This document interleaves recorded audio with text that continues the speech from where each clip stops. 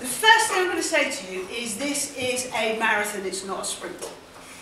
When I remember being a first-time buyer, you kind of think, oh my God, I've got to get on with it, and particularly when the press are going, oh, the house prices are going up, you must buy now, it's very, very scary out there. A lot of rubbish, by the way, which you'll see in a minute. So just take your time. The right time to buy a property is when it's right for you, when it's right for your personal and for your financial circumstances, and don't let anybody tell you any different. Rushing buying your first home and spending probably up here, down here rather, hundreds of thousands of pounds is a bad idea. Take your time and don't let anyone push you into buying here and now. Now, at this moment in time, we have what we call very scientifically in the business, a frothy market. And what that means is there's far too many buyers typically and not enough sellers out there. And therefore, it's a bit like an auction. Property goes up for sale and then a series of people compete for it, and so prices come up. However, it all depends on where you're buying. We'll talk about that in a little bit. This is, if you bought back in January 2000, how scary would you be to know that house prices in that year went up by 28%. 28%, right?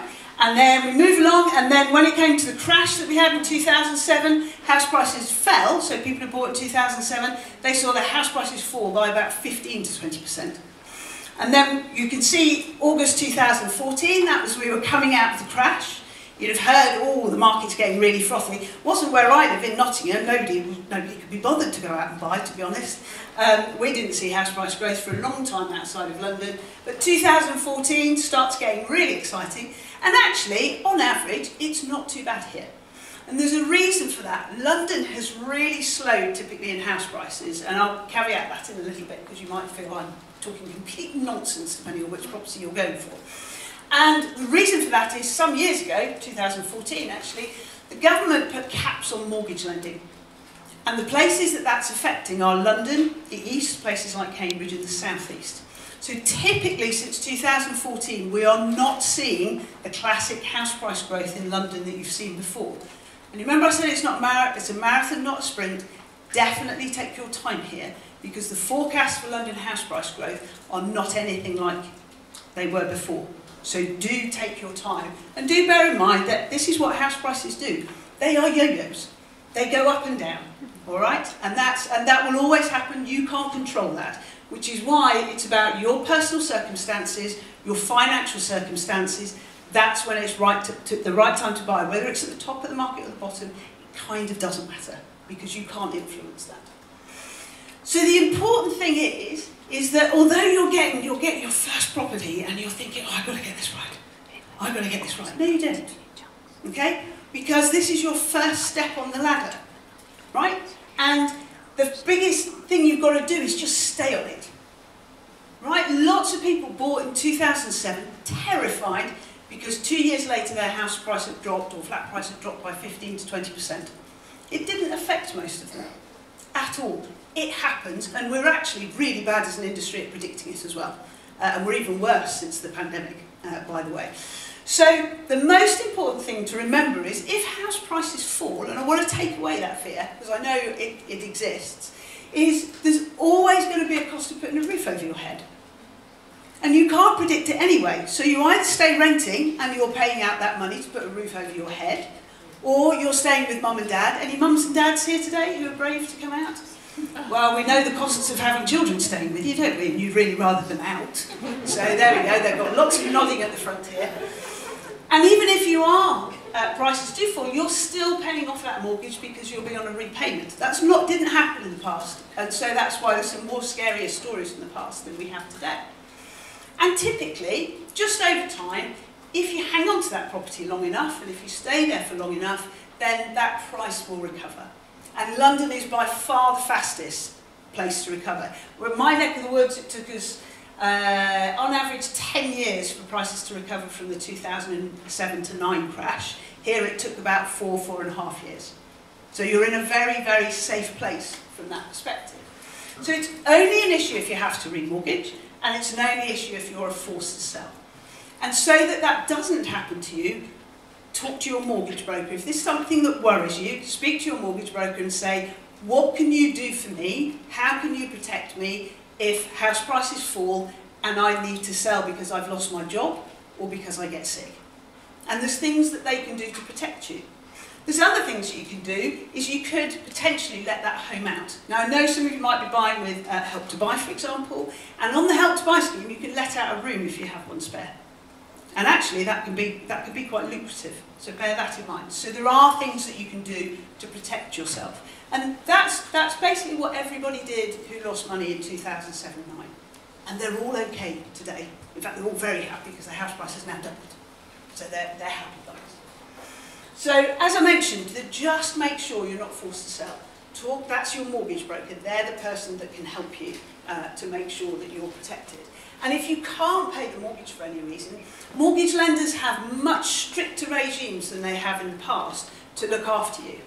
Back in my day when I bought, it was well scary because in the 90s we had 80,000 repossessions. Whereas now, I think even over the last recession, it was down to about 45,000.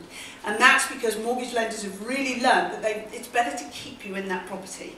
It's very expensive for everybody to repossess. So there's lots of things that they can do to help you. And the other thing to really remember when you're buying your first home, does anybody know the average age we all live to now? Sorry fellas, you don't live quite as long. So about 85 for women, 83. You'll probably buy 3, 4, 5 homes. I've kind of lost count of how many I'm on because I like buying houses. So this is your first step on the ladder. This is the one that you want to get on there, stay on there for 5 to 10 years, and then you'll be looking for your next place. And it might not be, it was 4 houses before I got my dream property. And I had to move out of London to do that. Okay? But I'm still only just over an hour's commute, even though I'm hundreds of miles away. So just remember, this is a lifetime that you're moving into of home ownership. And I think that makes it that little bit less scary. I hope it does anyway. Other thing is please, please, please get organised. There's a report recently from On the Market and it said that about 30% of people were shopping for homes and they had no idea, they hadn't spoken to a mortgage broker. That is utter stupidity, quite frankly. I can't put it in more plain terms than that, and I'm not sitting on the fence. Your first port of call, even if it's 3 years in advance of when you want to buy, is to sit and talk to a mortgage broker to understand how much you can afford a property for. So it's really important that you understand what all the steps are, because there's lots of them. And you can't be expecting, even I can't remember what they all are at every single stage, so I have them all written down. And that's one of the reasons that I work with FirstHomeCoach. They have made getting organised incredibly easy. Okay? And I've gone through every single thing that they've done. They do something, I think you call it an app, which trendy youngsters like yourselves will completely understand. So I think that's clever. And you can do it all from your phone. And I love a checklist. Who likes checklists? I love a checklist. And that is the most important thing. Okay, there's a process. How many people have been on a project at work? Yeah, you've all got a job to do. You're in charge of your buying project. And you've got to have that checklist of what to do, and you've got to understand who's the best person to do it for you. And the other thing that you've got to understand is that cheap in this market is bad. Who would like to go and have their leg amputated by the cheapest surgeon? Not fancy it for me. And it's exactly the same in this game. Cheap legals, cheap surveys are not good news for anybody. You want to spend on that. You want to make sure you get somebody that's progressing your file, as we call it, rather than somebody that just sits there and waits for everybody else to do it for you. So, and what these guys have done, and I know the companies they're working with, is you can get any service you want, you've got your checklist, you can set your goals of saving, so it doesn't matter if you're on the start of your journey, it doesn't matter if you're about to make an offer or you're about to book your removals. They'll help you every step of the way. And they've got a great knowledge library which goes through if you want to check out your credit score, if you want to book your removals, whatever it is, it's there. And if they haven't got something because they naughtily missed it, you can email in and Sue and I will write it for you. All right? So that's not bad. Or even do a video. I've done some of those in my time. Now, the other thing, which I think is probably one of the most exciting things to tell you today, is that I'm called a property expert. But guess what? I'm not actually that clever. And you will all soon become property experts. And here's why. So, how many have heard all of the media reports saying double-digit house price growth? Yeah, and everything's rocketing away. Yep. What rubbish, outrageous. So this data comes from the Land Registry, which is government data that they collect when you sell a house, okay? What this tells you is that the first column, it says, let's look at London. So it says, since the last peak of the market, and for those of you in business, you always look at how we're doing now versus the peak of the market. We don't do that in property, and I think it's really stupid, okay? So you look at London, London has absolutely rocketed. It's not a surprise, there's a lot of international money comes here, and there's a lot of rich people that live here, more so than in Nottingham, which is why your prices here have gone up more than mine. But not for every property, as you'll see in a bit.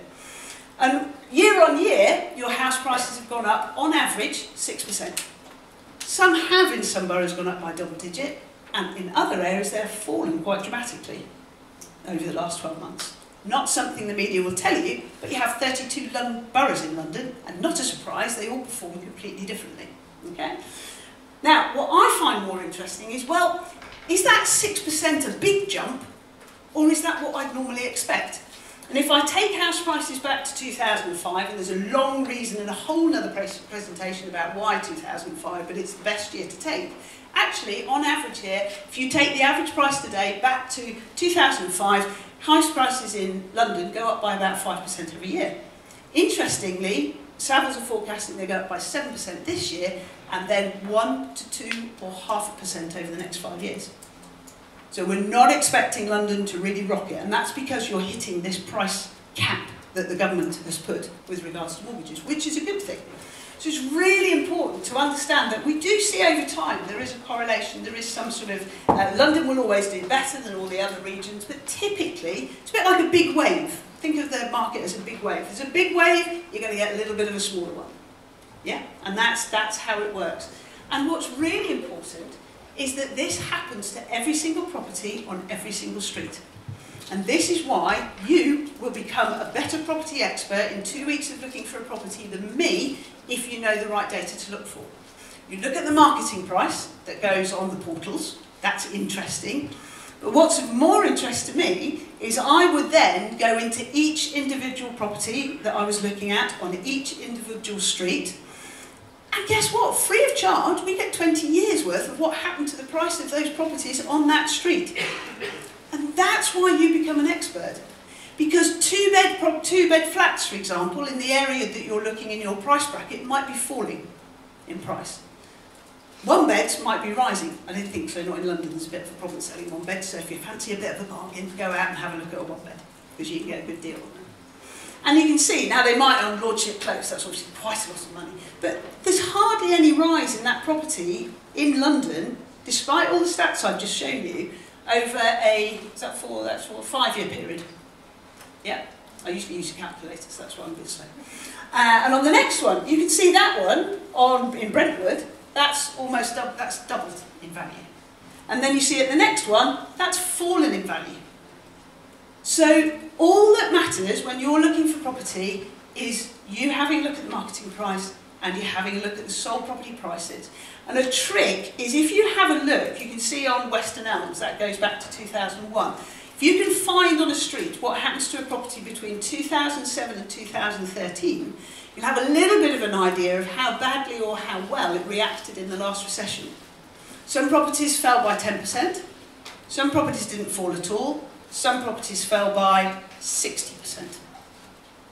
Particularly overpriced flats in Nottingham, where I'm from, that still have not recovered their value from 14 years ago. So it's all down to you. Totally ignore what the media are telling you. They're into averages, they want big headlines. And everybody in the media believes that scary headlines in property mean that they will be able to sell more advertising.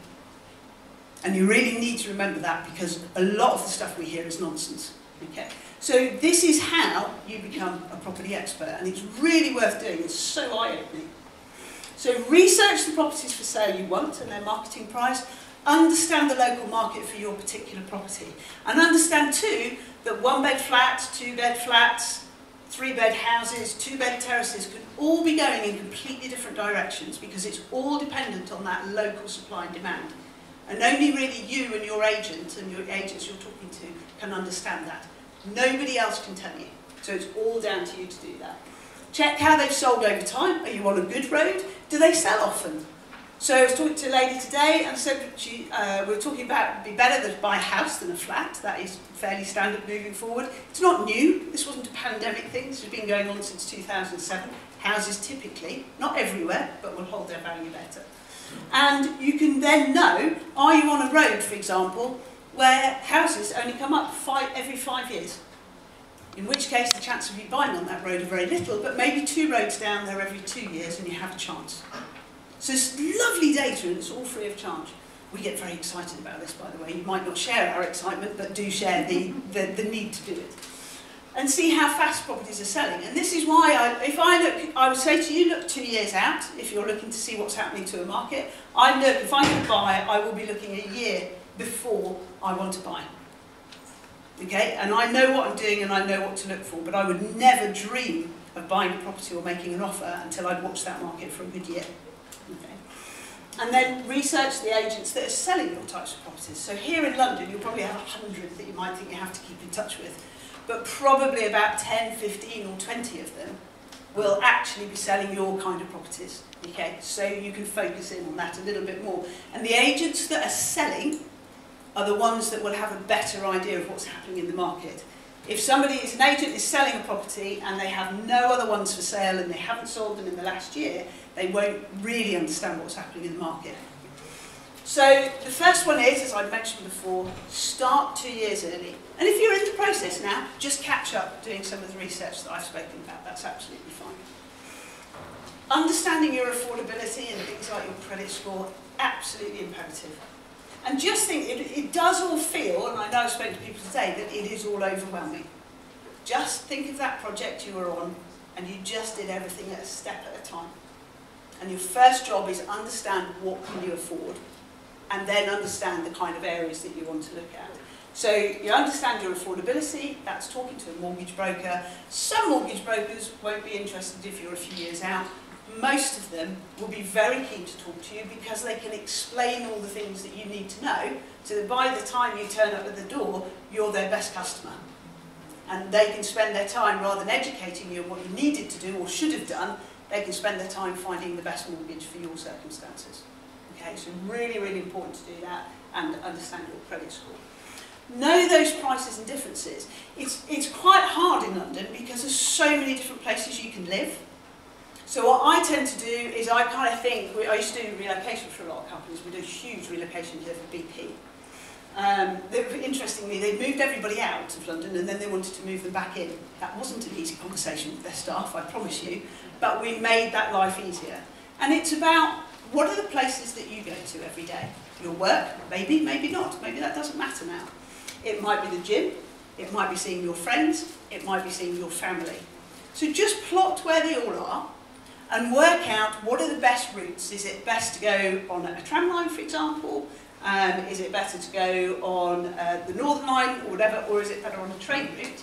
And then what I used to do when I was here, I just used to look to see at what some of the house prices were in those areas online, but then I would literally get on the train and I would just train stop. I'd go from one stop to the other, because one thing you cannot do, there's lots of amazing things you can do online, you cannot know whether a property is right for you or not online. Please don't think you can reject properties online. You can't. You have to walk the streets. You have to get a feel for an area. It's really important, because you might think, so for example, I bought in Croydon. I've got my cousin's daughter is buying there now, and my niece has just bought there with her partner.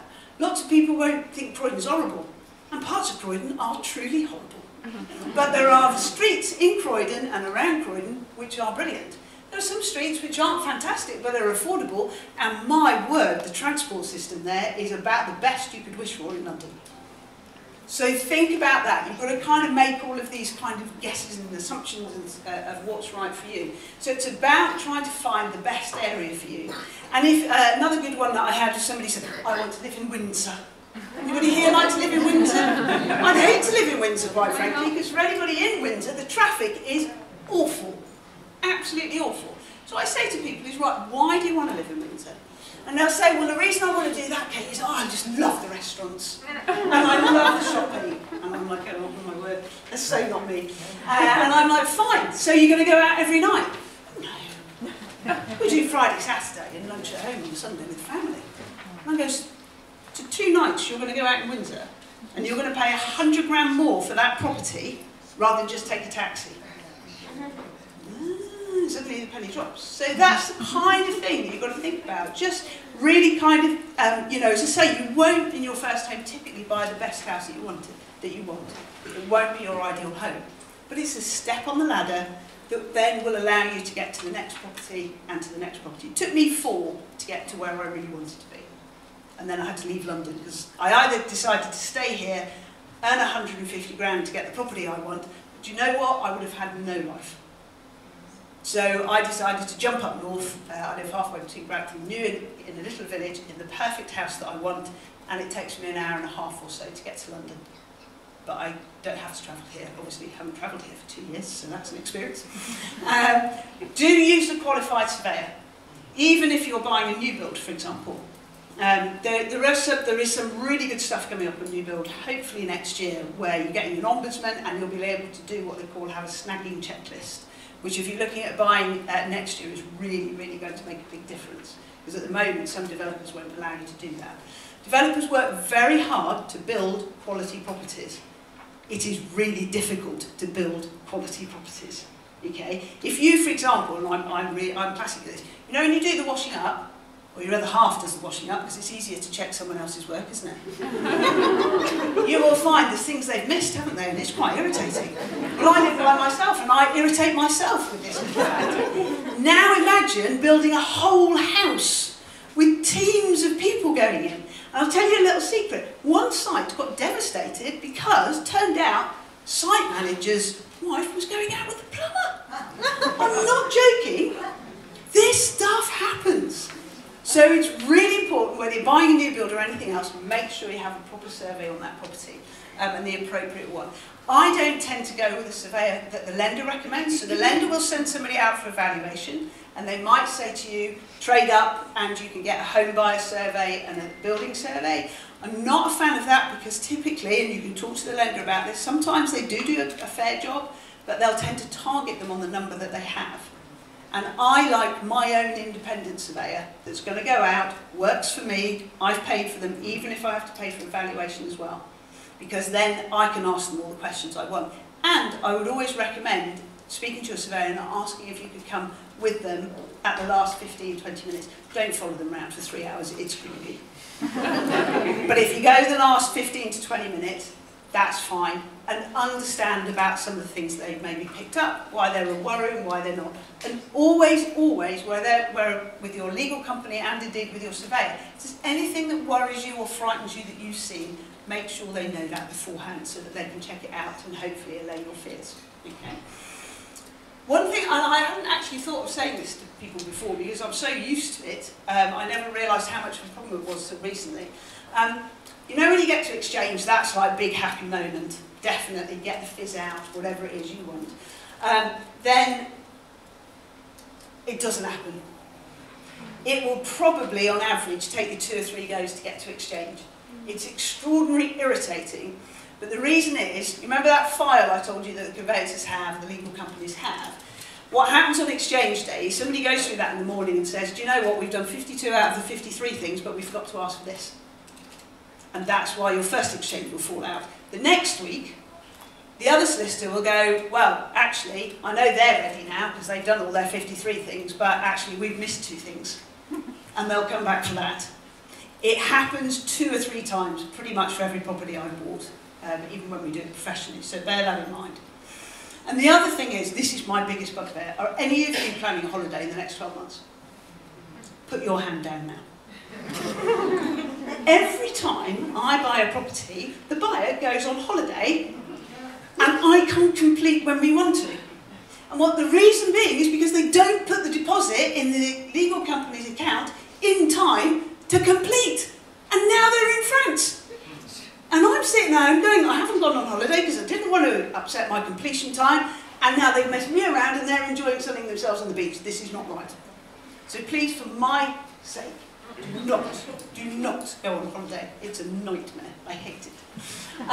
The other one is searches. This is I do a lot with government and a lot with the industry, and we really try to get these done by the seller, which is what my preference would be. But as a buyer, you are responsible for ordering the searches. Now, some legal companies, and I completely understand why, don't order searches until they've got your mortgage approved and until the surveyor said this property is okay. The reason they're trying to do that is they're trying to save you 150 to 250 quid. In my view, it is not worth it, because there may be something in those searches that means that you don't buy the property. Right? And as a result, we know from data that's been done that people that delay getting their searches weeks past the offer has been accepted, the chance of your sale falling through is much higher. And it's a scary stat. So for every offer you make, 1 in 3 of those offers accepted will fall through. And one of the reasons is people don't get the searches done early, and it collapses the sale. So for me, and it is your choice, day of instruction, I ask them to go and get the searches. Okay? So, and I say to them, no, I want to spend the money because I don't want the worry of, going through all the mortgage, going through the survey, only to find 6 weeks, 8 weeks down the line, something's gone wrong. And I don't want to buy that property anymore. So do that. And then, how many of you are renting currently? Okay, check your tenancy agreement. I have to say, I do work on the renting side. Did you know that over the last 12 months during COVID, there have been 47 changes to the letting law, of which most of them are on landlord evictions and the changes to how long you tell the landlord you've got to leave for.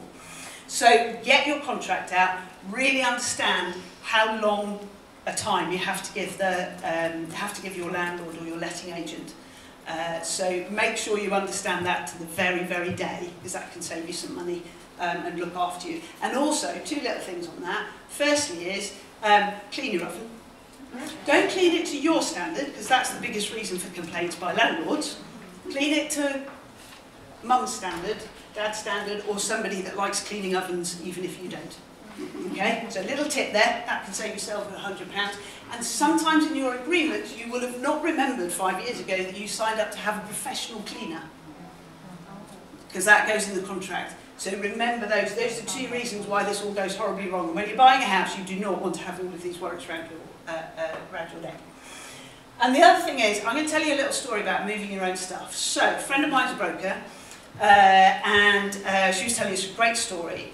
Couple moving into their first flat, very excited, thought it was a good idea to carry the sofa 1 flight up the stairs. Sofa fell, he broke his back. 2 worries: how were they going to pay the mortgage? And secondly, how are they going to survive while he was in hospital for the next 6 months? All that to save 300 or 400 quid on a man with a van. Yes, if you've got a car full of stuff, and if you have no heavy furniture, and you're not moving upstairs, fine. But think about it. The good news story in this case was the broker had got insurance for job loss and sickness, and despite the fact that this couple hadn't even paid the first premium, they were covered and kept their home. But please don't, we all look, and I completely understand why, how do we save money? You're spending hundreds of thousands. Please look after your backs, your knees. It can make a massive difference. It's not always a great saving, okay? And you'll probably need 2 van loads rather than 1, just in my experience, okay? And you don't want to be moving at 8 o'clock at night, it's rubbish. So really think twice about whether you're going to save money or not. And then the final thing is, please, please, please review your mortgage really regularly. So you're in your home, you're loving it, and you're like, I never want to speak to a legal company, a surveyor, I hate mortgages, I don't want anything to do with them. Did you know that every 3 months, lenders review their products, and they review their prices? And what if in 6 months' time, a corker of a deal comes through? Which might mean that it's better you cashing in. When you're paying a mortgage and you get a better deal, we're not talking a few hundred quid saving like you do with Uswitch or whatever it is. We're talking thousands, if not tens of thousands of pounds. So the mortgage broker you choose today, that is your person for life, and you want to stick with them because, for example, they go through, is anybody self-employed? Yeah? Sometimes lenders are really anti-self-employed. and they'll put real big restrictions on what you can borrow, and sometimes they then let those restrictions go when they're a little bit more comfortable. So really important that you always keep up with your mortgage broker and review your mortgage regularly.